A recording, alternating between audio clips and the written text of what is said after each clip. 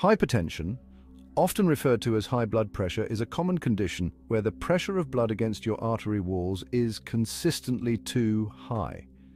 It's often called a silent killer because many people don't notice any symptoms until it becomes severe. While the exact cause of primary hypertension is often unknown, several factors can increase your risk. Age. The risk of hypertension increases with age. Family history. A family history of high blood pressure can increase your risk. Diet. A diet high in sodium and saturated fats can contribute to hypertension.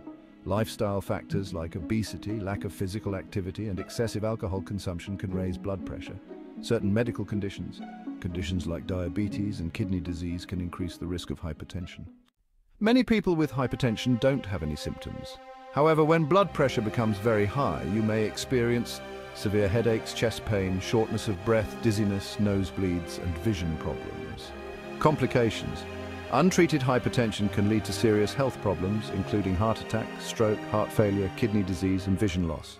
The treatment for hypertension often involves a combination of lifestyle changes and medications. Lifestyle changes can include adopting a healthy diet low in sodium and saturated fats, regular physical activity, maintaining a healthy weight, limiting alcohol consumption, and quitting smoking. Medications.